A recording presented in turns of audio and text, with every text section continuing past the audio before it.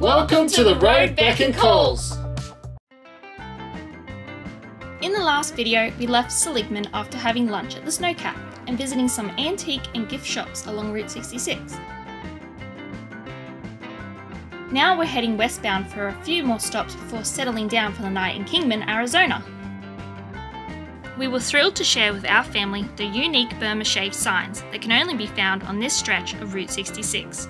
These quirky signs feature a poem that is spaced out every 100 feet, making it easy for passing drivers to read.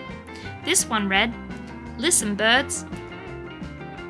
These signs cost money, so roost a while, but don't get funny."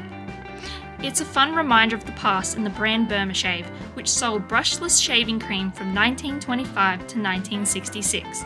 Our next stop between Seligman and Peach Springs is a must-see.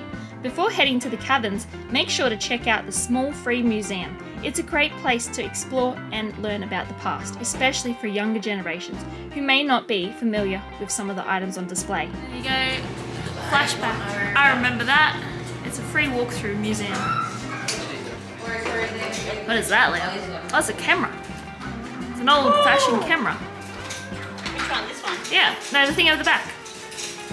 This? Yeah, that's a camera. Oh, yeah. Oh, it's broken, it's broken, don't get it, don't get it. That's an old movie. Leave it, it's broken. Take a photo. I'm not going to touch anything. Hey, what's this, Leo? Oh, this is one of those vacuum cleaners.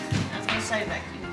Yep. Man, I didn't even clean the house and I knew what it was. That is a radio call thing for the army. Oh, It's a phone. Yeah, they carry the phone in the army. You press. Yeah.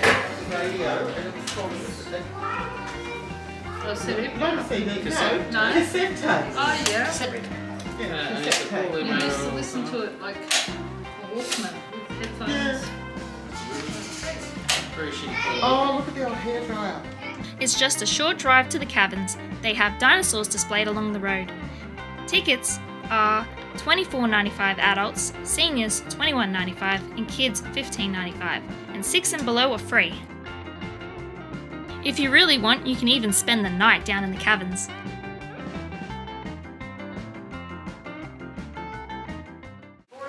Minutes to an hour. While we are downstairs, I gotta ask you not to touch any natural walls or formations. I can only take 10 people at the most per elevator trip, so I can only go ahead and take half the group now. I'm back in another 2 minutes for everybody else. Let's go for it. How many you got? 5, 6, 7. Oh, You alright? I'm back in another 2 minutes. So, we're currently descending 210 feet, 21 stories, or 64 meters. It took about 2 years and 90 cases of dynamite to blast the elevator shaft from top to bottom. It then took an additional year in 1962 to install the elevator with cables, lighting, counterweights, everything to make this work. And then I'll need you folks to wait right around the corner on those red benches. I'll be back in another 2 or so minutes with hopefully everybody else. Oh, it is a bit chilly. Yeah. Well, we could take the tour. We know where we're going. Yeah. you're gonna take the lead. We're gonna start. show us the We're gonna ghost. start by going this way, guys. You're gonna show us the ghost. I like the cave. I like the cave. You like the cave? Yeah. Yeah? You can see them if you look. You can look up there. You can see the elevator from the go. They're like kind of to the left, straight up. Oh, yeah. This wide. Yeah, there's like a rickety, like Yeah, staircase. that would be fun to climb up. Oh, up there. No, I mean like you look to the left, like up there.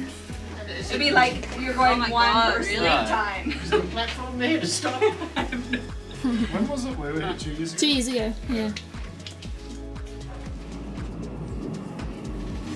You can feel the air move. Oh, here he comes. That's the rest. Ah! Oh, that's You're far. underground! Ah, scary! Yeah, right. The concrete road we're walking on is from 1958, underground in the middle of nowhere, implying nobody basically cared enough to use any building codes. The trail is very uneven. Take your time, mind your step, and mind your head should you be on the tall side, especially right down through here. So, this cavern was discovered back in 1927 by a man named Walter Bech. He was a local cowboy on his way to a poker game, and on his way there it did start to rain quite heavily. Walter Bech decided to stop by a tree, tie his horse up, and wait most of the storm out. But while he's there waiting, he's noticed that there's a large hole in the ground. Rainwater from the storm is flowing into it constantly, and it looks like it's bottomless. The water just disappears. He's wondering where all the water is going. So with nothing better to do, the next day, he came back over with his older brother, Miles, and that's when he had the idea, you're the one that found it, you're going inside. He tied a rope around Walter Bech's waist, gave him a handful of matches, and pushed Walter down the hole. While Walter Bech was in the cavern, he thought that he had just hit the jackpot, finding gold all over the ceilings, all the orange. It didn't stop at gold. He also thought that he found silver ore, all the gray stuff, and even diamonds, just these sparkly rocks. You can already tell that's not exactly what he found. I'll tell you what he did find in just a moment. We gotta get out of this small natural room and into one of the main chambers. Getting there, we're going through a 15-foot long man-made tunnel, low ceiling, and 15 uneven stairs, height and size. So mind your step, mind your head, Reggie.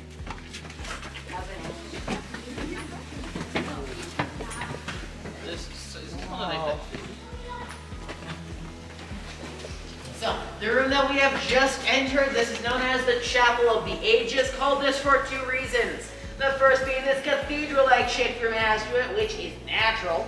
Second reason would be that we've had like 14 or so weddings down here, so the names just kind of worked. He dug the hole about 20 feet down and then realized that's just limestone. Where's all the gold he saw?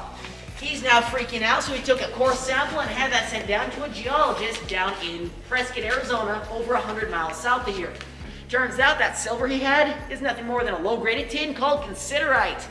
It's such a low-graded tin, it is considered worthless today as well as back then. The diamonds are selenite crystal, a form of gypsum. Selenite crystal typically resembles frost or snow, and when you touch it, those tiny crystal flakes tend to disintegrate into sparkly dust. It's the opposite of a diamond, typically worthless. And finally, his gold. All that orange you see through the cave, that is rust, or iron oxide. That's right. With a cave full of actual rust and now broken dreams, Walter Bech is broke. How's he gonna make money, he's thinking. And then he decided to open up tours. For 25 cents, he'll tie a rope around your waist, push you down the hole of the lantern. And then you're down here by yourself. You gotta pay double to get back. But if you're stranded in the cave, at least there's a hotel room called the Cavern Suite. It has 2 queen-size beds, a couch, a TV, and a small RV-type restroom. The water tanks are on wheels, so that's how we get water in and out. Otherwise, it'd get messy down here. If you stay the night down here, you feel lonely, to keep you company, that there is the guard dog, Rocky. That is what happened when a tour guide got bored. Yeah, he dug at rocks. Opposite sides of the truck, No, it wasn't. 2-inch waterways, left and right. Both of these, the very first wedding on this concrete stage was back in April of 1977. A girl that used to work in the gift shop fell in love with a cook in the kitchen. And when their friends and family asked why in the heck they want to get married in a cave, well, they told them they want to start the marriage off on a rock-solid foundation. Certainly a bad pun. However, the theory has worked. They are still married and live down in Phoenix. From the first wedding, we still have the veil. And weddings since have left us with a bouquet to remember them by. We keep all these here to prove to you there are people crazy enough to get married in a cave in the middle of nowhere. The reason for the man-made tunnel, that's because that's the alternate route. That's the original route. 110-foot cliff with a steep staircase. It said that the second owners got so tired of having to climb up this way just to climb back down, they just wanted to do it once, going downward. So they made the tunnel as a bypass. We're going up 3 individual hills to get up to the top of that. We'll revisit the staircase in another 20 minutes. At that point, we're coming down. Until then, just take your time, mind your step, and mind your head through the tunnel. The tunnel took 2 years and 40 cases of dynamite to blast out from top to bottom. And most of the rubble is still down here looking just like this all throughout the cave.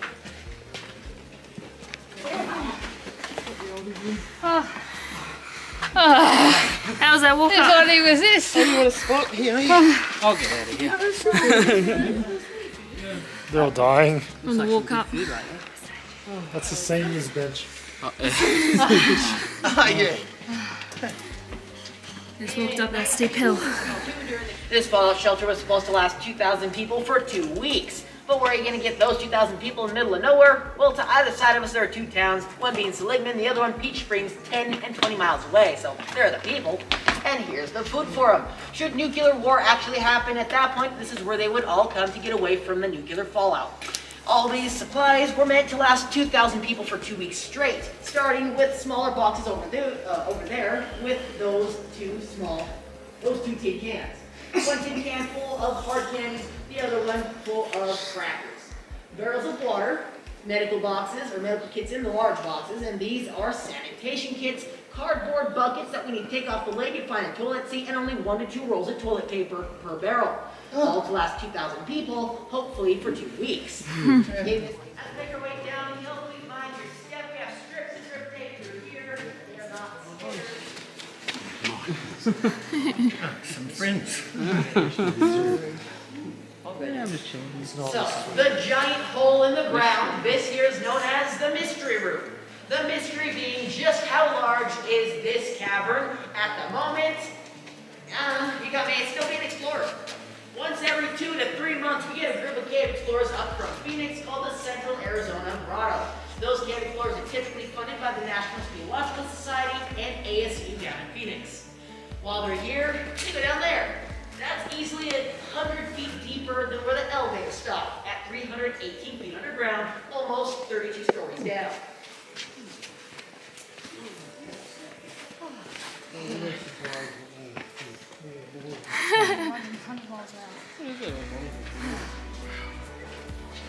I'm unfit. Here, of course, is our mummified bobcat. Because he's a bobcat, of course, the owners named him Bob because, you know, why not? This guy fell through the original natural entrance a little further away. We'll see that shortly. He fell through the entrance over 172 years ago, back in 1850, and they determined that time frame by taking a back leg to Phoenix and having it tested there. So you'll find this bobcat only has 3 legs left, 2 front and 1 back. They named this guy Robert. He's from eBay. He's there to show you Bob, well, what he was supposed to look like before he dried up. He's also there to show you can get like anything off of eBay. Poor darling. He looked like he died in a lot of pain. Poor bobcat. It took around 3 days to get it all stocked at the time. Back in the 1960s, they were using the National Guard to actually supply it all. Like I mentioned earlier, Walter Peck is effectively tying this rope around your waist, having you pay 25 cents to do so, and then he gives you a kerosene lantern, dumps you down the hole, and you're left to your own devices. If you make it back in time, you go back to the surface on the rope. If you're back to the rope after 5 o'clock, you're now stranded as Walter Peck has left you overnight. Now this happened multiple times, almost 10 years straight. 1936 came around and nobody's taken the tour anymore. Walter Peck is now realizing he's messed up. It's all because of that rope, isn't it? If he had something a little more permanent way in and out, well, there'd be no problem. Except he had no idea how to make this happen. Fortunately for Walter Peck, 1936, right next door, the Hoover Dam is finished being built ahead of time and under budget. Well, this means that now in the 1930s Great Depression era, thousands of workers are now out of a job, legitimately almost overnight. Now, in order to help alleviate that situation, the government used the remaining funds from the dam's construction to make a new job, the Civilian Conservation Corps, and that saw to it that those construction workers were sent around the country helping out with construction projects, including here. It turns out they used a bunch of the wooden scaffolding to help Walter Peck. They built a suspension bridge of all things in a cave underground. It connects the natural entrance in the ceiling to the floor. All the while, each step you take, the whole thing bounces up and down. It's quite disconcerting. After that, you're up in the ceiling right there, and then it's another 60 feet of wooden stairs zigzagging to the surface. It may not be the easiest way in or out, but now you don't have to worry that Walter Peck is going to strand you overnight. You can get in and out whenever you want. Only thing is, Walter Peck has now upped the price in the Great Depression to 50 cents a person and took away the lantern. You have to bring your own. By the time he sold the cave, it would have been somewhere around 1954, and the price is now around $1 a person. Still no lantern. 1958, the second owners are clearing this area, carving the trail to the side of the cliff. While removing tons of debris from that area there, it turns out they uncovered 94% of that being skeleton. They initially thought, hot dog, we found a dinosaur. So they came from the 50s to the 80s. This was called Dinosaur Caverns. This is why the old statues and the giant skull. They wanted to know, well, is that a T-Rex? So they sent the remains down to Tucson to the University of Arizona. It was down in Tucson that they discovered it's not a dinosaur, it's a prehistoric sloth. They named this giant prehistoric four-toed ground sloth Gertie. Now, this prehistoric sloth used to stand approximately 15 feet tall. They estimate at the most 2 tons, half the size of a woolly mammoth. Much like that bobcat, she took a nasty tumble down this hole in the ceiling. They estimate the bones were about 15 to 20,000 years ago. So she's definitely prehistoric. She's got a lot of meat and a lot of fat on her bones. So when she hit the ground, instead of facing a paralyzing injury, she just cracked a couple of ribs, they estimate at the most. Unlike the bobcat, she could still move almost perfectly fine, and she knew where she came from as she tried to climb upwards, leaving scratches and claw marks on the walls here, scratches up there, and guess what? Even above that, scratches right up there. The height. As old as you. Really? Those stairs? Yep.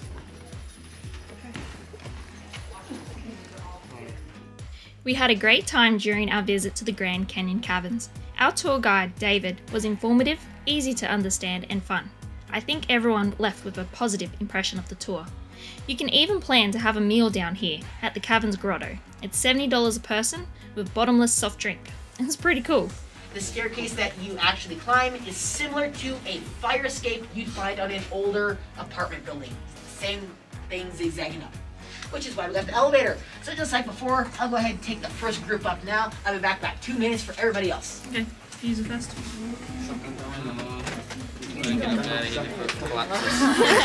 I'm first. Let me put you. Going up. So I think that's it and when. That's it.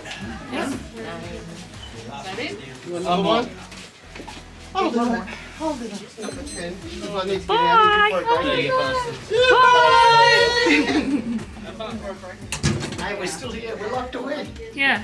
It's good that everyone else got to experience it. Yeah. So, when we get back up to the surface on the right side of the elevator, you'll find a large glass case with 4 windows on it.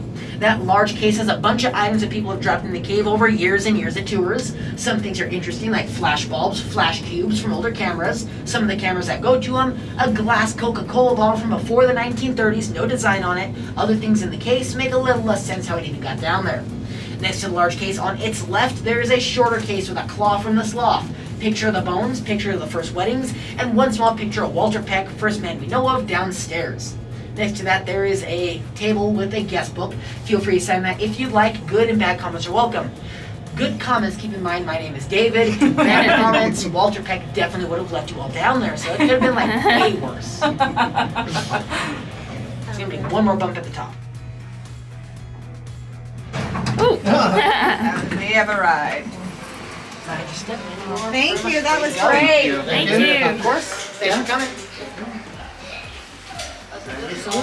Oh, so this is all the stuff that got lost down there. Ha! Kodak. Yeah, the old Kodak cameras. Yeah.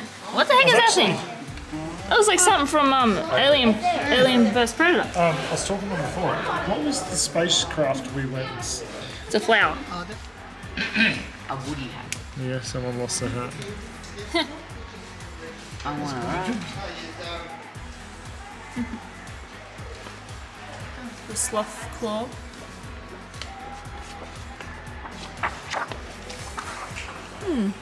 Its relatives are the tree sloth, the anteater, and the armadillo.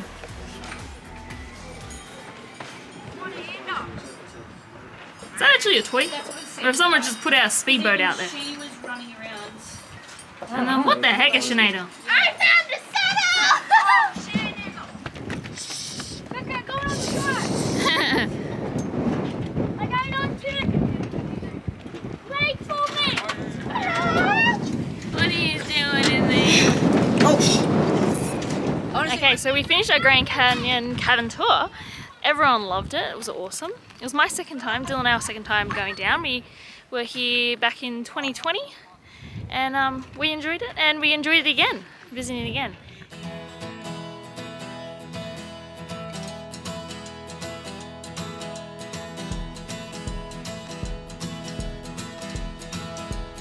We are passing through the little town of Peach Springs, a couple of abandoned Route 66 buildings to be seen here.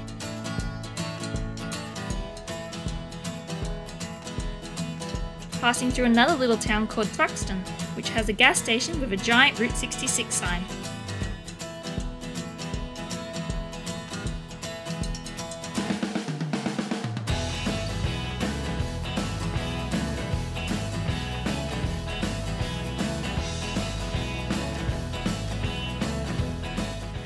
So we made it to Hackberry General Store.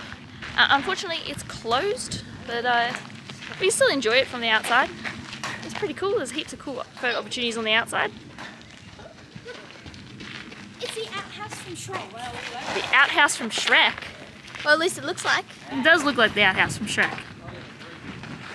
Get out of my swamp! Did you say someone? No. Oh.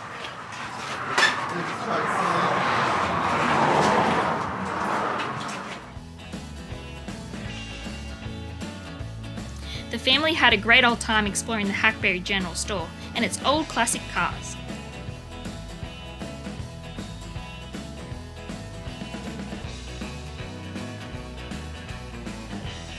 Just a short drive down the road and we are at the gigantic Headicus. There are some great photo opportunities here as well.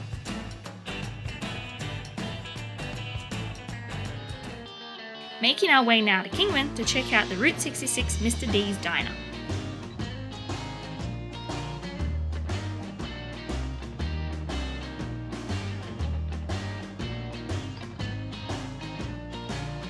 Back. Back, yeah. Who's going to take the Monster Burger Challenge?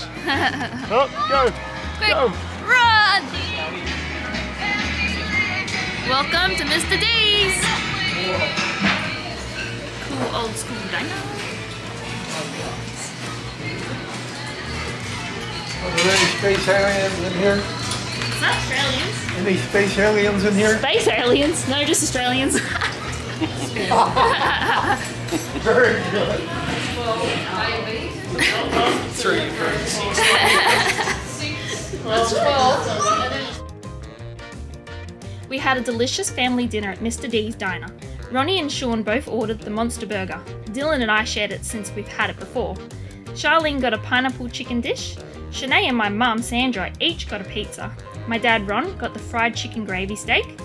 Dylan's dad, Robert, and Aiden both got the Harley hot dog.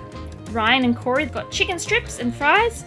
And Leah ordered spaghetti bolognese and a salad. Is it nice, ain't it? Yes, ranch is so good. Oh, I see. Let me have a taste. Is it spicy? Really? The sausage or the sauce? The Better say my happy burger. It's jalapeno sauce. Oh, that's a spicy sauce. I don't think I like it. Did you read on the menu? Did it say on the menu? Is it spicy? Maybe wipe some of it off and It's jalapeno sauce. It is so spicy. You might want to ask for a refund on that one. I like it. Do you like it? Yeah. No, it doesn't say anything. Oh, just as a special Route 66 sauce. I like it. Oh my goodness. Oh, Jesus. Wow. Got it? Alright. I'm dying from that sauce. Awesome. Pineapple chicken. Wow, looks pretty cool. God, how am I supposed to eat all that? It's not that spicy. Are you kidding? No, it's not. I had one little lick of it. Yeah, but when you get used to it, it's not that spicy. The plate's bigger than the food. That's a big plate there, Dad. So there's that salad for you. Thank you. I'm gonna slide them over here. Yep. Just because that black pepper is a little hot, so just be careful there, okay? Yep. Thank you. Let me in there. Yeah, you can take that back. I don't make friends with salads. I put it on my pocket. Spicy hot dog. You regretting that choice. No, I actually kind of like it. Can I have a bite? You're just saying that, I reckon. Are you sure? Don't look at that. Your mouth is going to go on a Mexican trip. I'm gonna eat that. One cheeseburger. Hey, you said you didn't pickle. Second. I didn't realize what was that big. You can't really tell in the photo how big What the hell? it's got a pickle on top of it. And look how many fries you got. Wow. Just wow. Good luck, Ronnie. Good luck. You're American, you gotta eat like Fries. That's not a I wouldn't even eat the fries. Found it.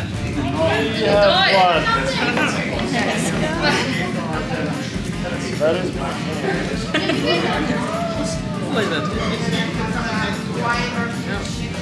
What do you think, Junior? I'll be able to pick it up. Oh, he's still trying to pick it up.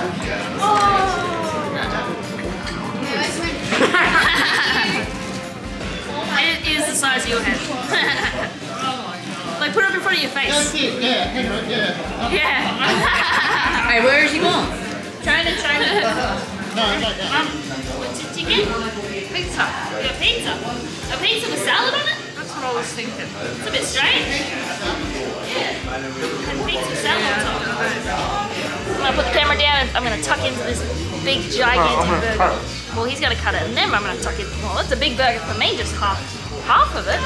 I'm not going to be able to finish a quarter. Hey guys, you're gonna see us.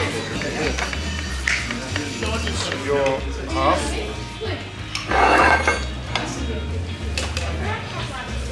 Look at that. Wow. There's like so many mushrooms in there. That's my look. My hand next to it for reference. Yeah. Alright, try my water. Taste the water. What's with taste the water? I told you it's bad. What the hell is that? I have no idea. That's something. Probably not even that bad. That's on another planet. What do you mean? What's wrong with this? Taste it. Taste the water. Go for it. It's still in my mouth. It's not even going away from the burger. That's not bad. It tastes like acid or something. What's wrong with it? It's horrible. I don't know how I say this. Oh! Yeah. It's a taste of ham. Oh, yeah. Hey. It tastes like bathwater does different bathwater. Tastes like. Corey said it tastes like bath water. It's probably a bath after that. Oh my god! Can you stop cutting the burgers? No taste? Why the straw? Can I have it? Oh, no. Oh no! You're already on to the second piece. Oh my god! Sean's smashing the burger down there. Oh, what? Hey, that's only half. He's had both. He's got the whole hole. You still got a bit half. Oh, I think I need to. You're doing good. You're doing good. Just keep I need to put Okay. Are you tapping out, are you? Oh, you're going to finish it off with some chips. Oh! Oh. Wait, it's going to slowly So you got I need to cool it down. Those minutes are too hot. My head, I've got a burning headache. really? I Should get one of these clocks on the hour. It dances. Pretty cool. It's a pink car. It's an actual car. Jeez, look at this thing. Yeah, it's been boosted. Jacked up. We had an amazing day travelling Route 66. And now to finish off the night with a group photo with the big neon sign of Route 66 in Kingman.